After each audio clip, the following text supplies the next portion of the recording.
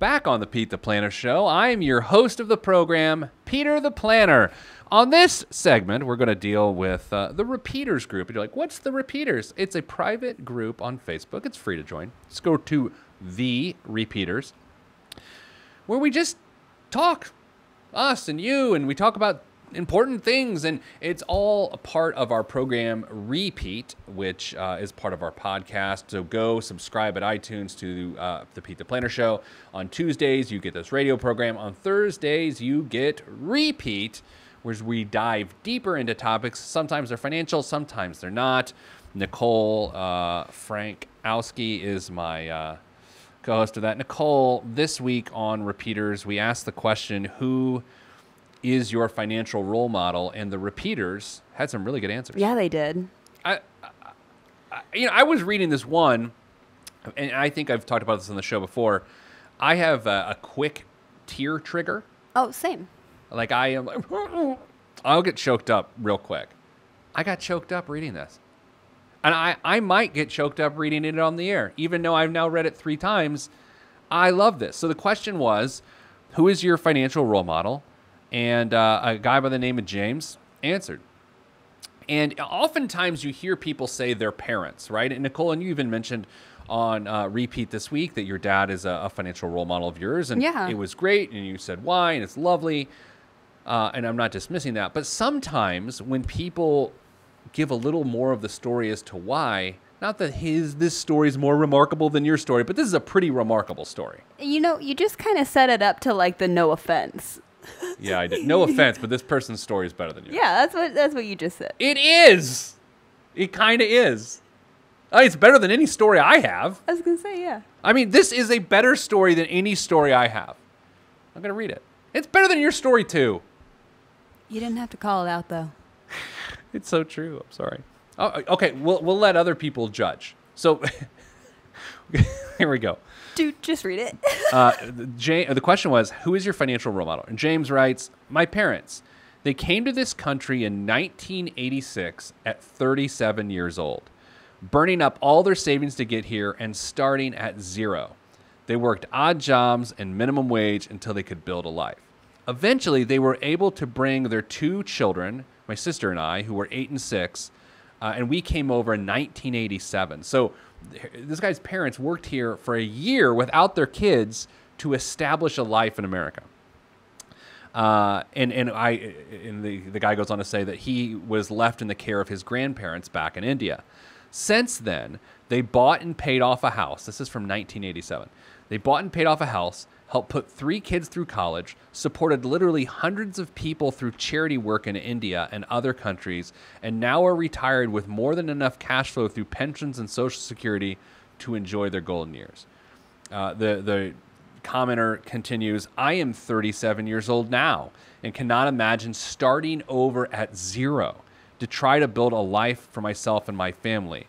To face that pressure at that age with no safety net in a new and sometimes hostile country, and to overcome it when a lot of their contemporaries who grew up here are struggling to do the same is amazing to me. They never had personal finance talks with me when I was growing up, but because they were also learning along the way, their example with spending on how to align it with values has been the most important financial lessons I've ever received. I've added a lot of other pieces to my thought process along the way, but they formed the base.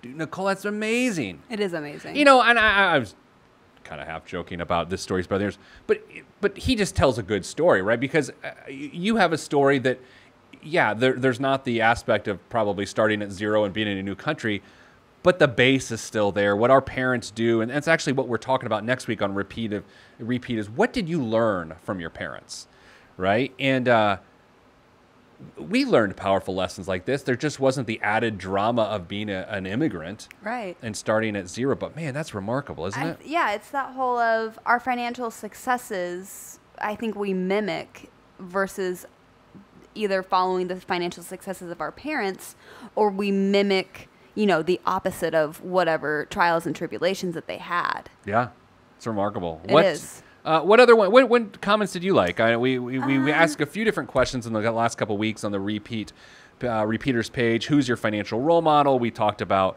who or what are your work-life balance tips. Right, and I think it's cool because this gives such an organic place for people to comment in a secure place where people are there for all the right reasons. So I think in light of that is why we've gotten so many great responses to the 2 questions that we've posted. It's been cool to see that a lot of them have been role models are grandparents and parents, just people paving the way by just doing what they were supposed to. There was one comment that, and they noted that even though this was a couple years back, her grandparents paid for everything in cash and paid off their home in a year. What? They paid off their home in a year. So that means that their salary was larger than the value of their home. Yes.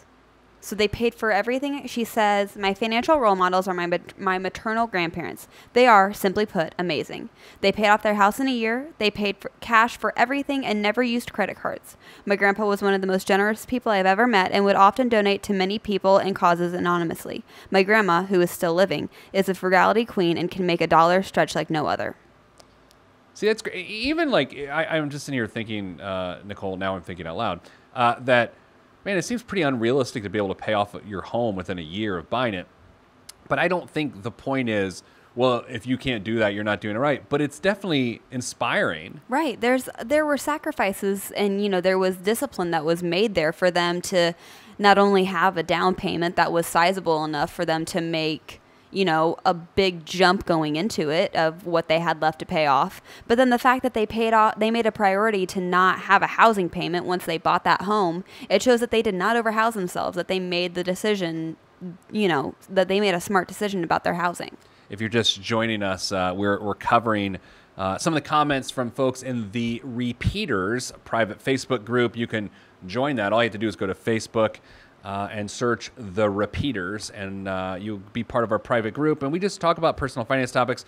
I thought one of the questions we asked last week, some of the answers were interesting. What are your work-life balance tips?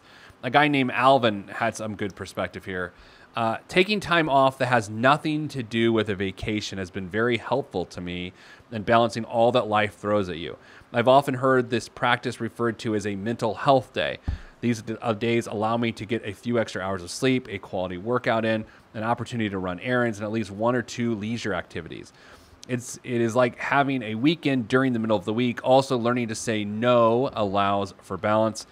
If when I ask myself, does saying yes to this request get me closer to my goals, results in a no answer, if it results in a no, then the answer is no. The only exception is if I'm helping a family or friend that I want to be of assistance to. Nicole, I'm a huge proponent of mental health days as it relates to work-life balance. And around our offices here, we highly encourage those to take mental health days. I liked another one too. Was there was a comment of she puts her phone in the kitchen drawer when she gets home so she's not distracted when she's spending time with her family, and it's one of those what a great. Gosh, I wish I did that. I know, I do too. Especially in the mornings too of staying off your phone. I think it's important to stay off your phone, and case in point, I've not been on my phone very much during a lot of the mornings this week. This morning, decided to jump on my phone and dig into some things. And I had a not so great morning and left, kind of frustrated not having a nice conversation with my special friend. Yeah. And all of it goes back to a lot of us just are constantly consuming and consuming and consuming content. I know. When we don't need to be. And then you heard Return of the Mac, and it all got better. And then it all got better. Let's do this. Let's take a break. We'll come back with biggest waste of money of the week and more. This is the Pete the Planner Show, and I am Pete the Planner.